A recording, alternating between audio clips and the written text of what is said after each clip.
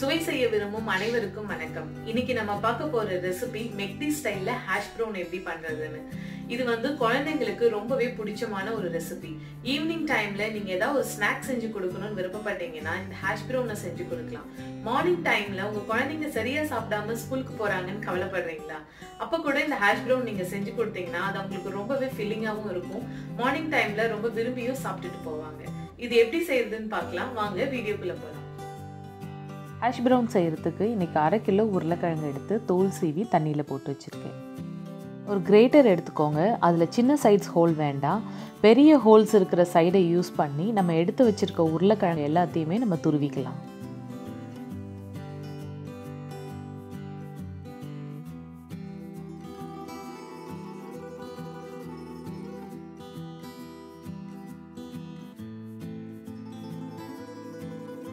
துருவின உருளைக்கிழங்க ஒரு மிக்சிங் பவுலில் ஆட் பண்ணிக்கலாம்.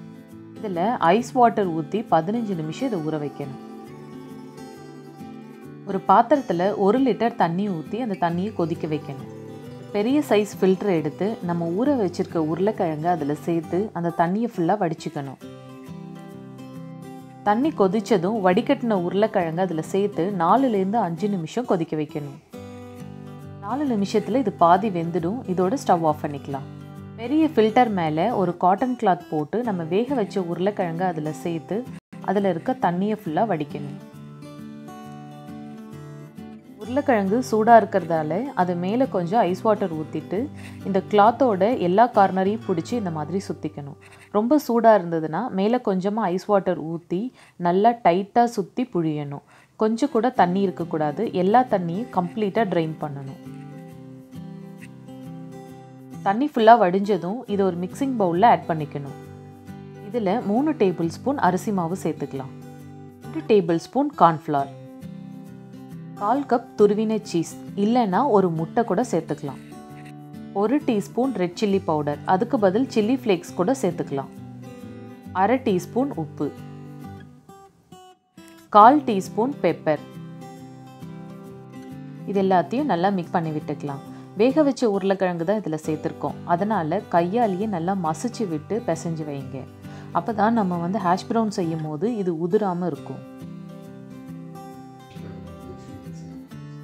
மிக்ஸை ரெடி பண்ண பிறகு அலுமினியம் ஃபாயில் பேப்பர் எடுத்துக்கிட்டு அதில் கொஞ்சமாக எண்ணெய் சேர்த்து கையாலேயோ இல்லை ப்ரெஷ்ஷாலேயோ இதை ஃபுல்லாக நல்லா அப்ளை பண்ணி விடணும். ரெடி பண்ணி வச்சுருக்க மிக்ஸை பால் சைஸில் உருட்டி இந்த மாதிரி வச்சுட்டு மேலே ஒரு அலுமினியம் ஃபாயில் போட்டுக்கலாம். இது மேலே சப்பாத்தி கட்டை வச்சு எல்லா பக்கமும் சமமாக வர்ற மாதிரி இழைச்சி விடணும். திக்காக இருக்கணும், ரொம்ப தின்னாக இழைச்சிடக்கூடாது. தின்னாக இருந்தால் ரொம்ப கிறிஸ்பியாகிடும். அதனால் திக்காக இழைச்சாதான் வெளியில் கிறிஸ்பியாகவும் உள்ளே சாஃப்டாகவும் நல்லாயிருக்கும். இப்போ எல்லா பக்கமும் சமமாக இழைச்சி விட்ட பிறகு மேலே போட்டிருக்க பிளாஸ்டிக் ரேப்பை எடுத்துகிட்டு ஏதாவது சின்ன சைஸ் பாக்ஸ் இருந்ததுன்னா அது மேலே வச்சு அழுத்தி ஷேப் பண்ணிக்கோங்க.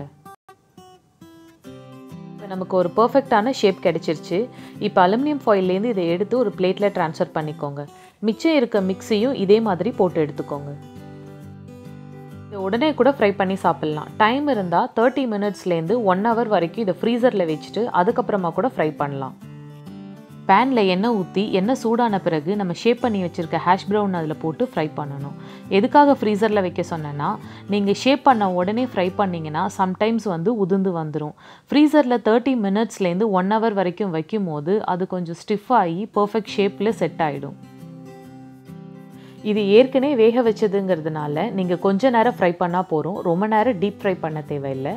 இது 1 நிமிஷத்துக்கு ஒரு தடவை திருப்பி போட்டு 2 சைடும் வெந்த பிறகு உடனே எடுத்துடலாம். கிறிஸ்பியான ஹாஷ் ப்ரவுன் ரெடி ஆயிடுச்சு. இதை கெச்சப் இல்லைன்னா சாஸ் கூட சர்வ் பண்ணால் குழந்தைங்க ரொம்ப விரும்பி சாப்பிடுவாங்க.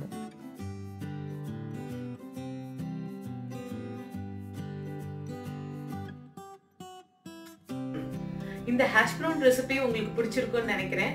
பிடிச்சிருந்தா உங்க ஃப்ரெண்ட்ஸோட ஷேர் பண்ணுங்க. இது வரைக்கும் இந்த சேனலை சப்ஸ்கிரைப் பண்ணலன்னா மறக்காம சப்ஸ்கிரைப் பண்ணி பக்கத்துல இருக்க பெல் ஐகானையும் கிளிக் பண்ணுங்க. மேலும் ஒரு நல்ல ரெசிபியோட உங்களை நான் மீட் பண்றேன். அது வரைக்கும் டேக் கேர். By by.